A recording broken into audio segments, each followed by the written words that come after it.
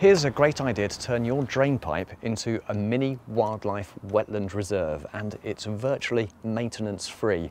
All you'll need is a pot with some holes in and a couple of storage boxes. Washing up bowls or these old underbed storage boxes are about the right size, and these will magically become a filter bed, a pond and a floodplain. And your drain pipe and gravity will naturally flush through clean rainwater through these boxes so that they don't need to be cleaned or a pump or any maintenance other than once a year cutting back the plants that you're about to put into them.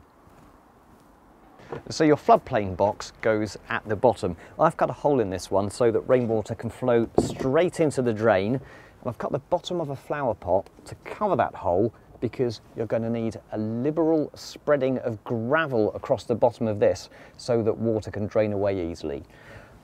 On top of the gravel, a membrane layer. Now these are cheap from any garden centre. That will stop your soil running away. Now the soil on top, use soil from the garden or of course peat-free compost to fill it up about halfway. And the box that's going to be the pond actually goes on top. You'll need to prop it up pretty solidly. Now I've cut a hole in this one that the water will fill up and then overspill into the floodplain, and I'm going to use one of these cheap hose connectors just to make it look nice. Once that's in position, you can start to put in the plants. Now for the aquatic plants, it's a good idea to have some larger baskets to repot them into to give them a bit of space to grow into. And you can weigh them down using this special pond soil. It's heavy soil that you can get from aquatic suppliers. And once you've got enough plants for a good range of colour and texture, things like this tall iris, that'll give a lovely splash of yellow in the summer, or this watercress, you can stick that in your sandwiches. A bit of horticultural grit on top will help to keep these weighed down, but keep some of the grit back and one of the pots that you used for the aquatic plants, and that can make your filter pot. And that will need to sit on top of a brick or something so it's slightly higher, and the water will run through there and through the plants into the floodplain section. And for this, again, a range of plants. Things like this fern will do well in the shady conditions by a back wall. You're looking for plants that really can do well in a range of dry conditions, and they're now and again being absolutely soaked through when there's heavy rainfall. And things like some sedge here and some thrift at the back for a nice bit of colour. Anything that's going to attract some insects as well, butterflies and bees, and make this a real wildlifey feeling bit of garden. And by marking the drain pipe at the right height, you can cut it so that it will flow beautifully into the top of the filter pot and run through the system.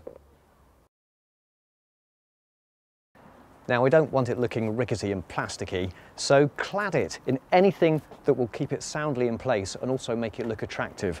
Bricks, wood, stones, mud, whatever you've got to hand that's going to surround it and make it look great, and also make it a wonderful little wildlife habitat. All these nooks and crannies are great places for creepy crawlies, and if you're very lucky, even possibly newts or frogs as well. Think of it not so much as a bug hotel, but more a bug water spa resort. Well, if the weather gods smile on you, you'll be able to see your system in action and the water coming through the filter, the pond and the floodplain.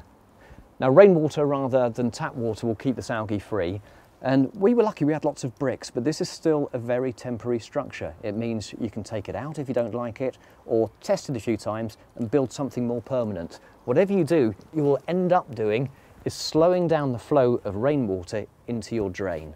And you know what? If everybody in all the towns and cities across the country did that, we would go a long way to solving urban flooding overnight, and at the same time create thousands and thousands of mini little wetland reserves. Your drain pipe is possibly the least interesting thing in your house. They sort of end up becoming invisible to us. But have a look outside at yours now and have a think how your pipe dream could become something that people will want to look at.